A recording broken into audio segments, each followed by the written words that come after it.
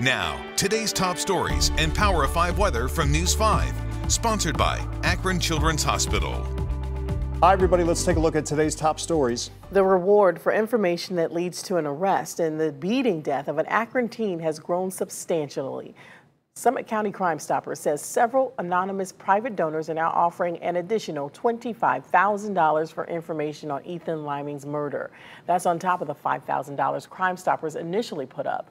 That brings the total to $30,000 for that reward. Liming was killed in a fight outside the I Promise school last week. Police say it started when a group of teens fired a toy gun in the direction of another group of young people, and they went after them. Akron-based Sterling Jewelers, the multi-billion-dollar parent company of several major jewelry store chains, has reached a settlement in a massive lawsuit over allegations of discrimination and sexual harassment. 68,000 current and former Sterling employees joined that class action suit. It claimed that women were discriminated against both in compensation and promotions.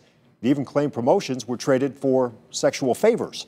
Sterling brands include Kay Jewelers, Jared, Zales. The company denied any wrongdoing in this $175 million deal. $125 million of that will be split among the employees who sued. The 4th of July is approaching very quickly, and the fireworks industry in Ohio is adapting to accommodate a new influx of customers. Ohio residents are now allowed to set off fireworks around certain holidays, which just became legal in the last year.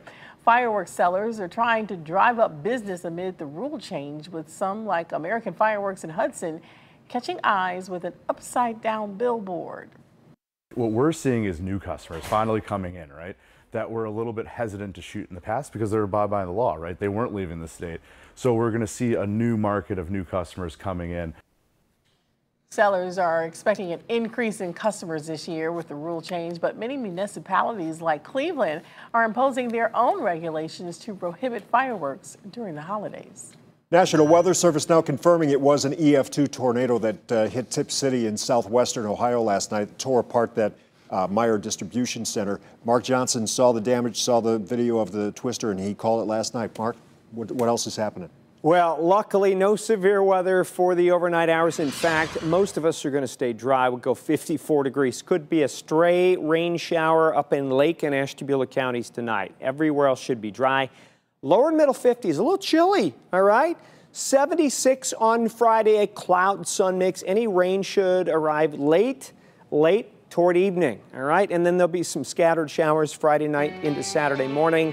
74 on Saturday, 77 Sunday. Could be a couple of afternoon thunder showers. And then look, by Wednesday, 92. That's hot.